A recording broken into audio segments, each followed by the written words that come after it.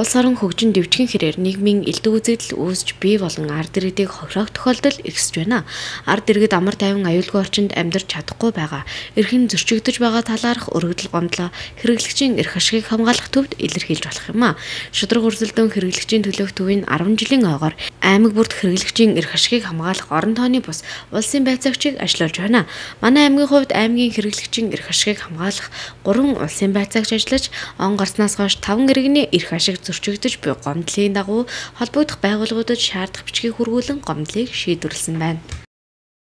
Хэрэглэгчийн эрх ашигыг хамгаалах чиглэлээрх орон нутагт хэрэгжүүлж байгаа чиг үүрэгтэй мэргэжлийн хяналтын газар, стандартчлал хэмжил зүүн газар болон аймгийн мэдээлэл шуурхай удирдлагын төвийн 11 төвхтэй манай хэрэглэгчийн эрх ашигыг хамгаалах нийгэмлэг болон энэ чиг үүргийг хэрэгжүүлж байгаа орон нутгийн улсын байцаагч нар маань ажиллаж байгаа. Иргэдтэй хандаж энэ хэрэглэгчийн эрх ашигыг хамгаалах нийгэмлэг болон энэ хэрэглэгчийн эрх ашигыг хамгаалах хууль тогтоомж зөрчигдсөнтэй холбоотой гомдол мэдээллийг та бүхэн орон нутагт ажиллаж байгаа энэ улсын байцаагчд болон мэдээлэл шуурхай удирдлагын төвийн дэргэд ажиллаж байгаа 11 төвд утсаар болон биечлэн мэдэгдсэний дагуу бид нэр гомдол мэдээллийн мөрөөр холбогдох арга хэмжээнүүдийг шуурхай авч ажиллаж байгаа.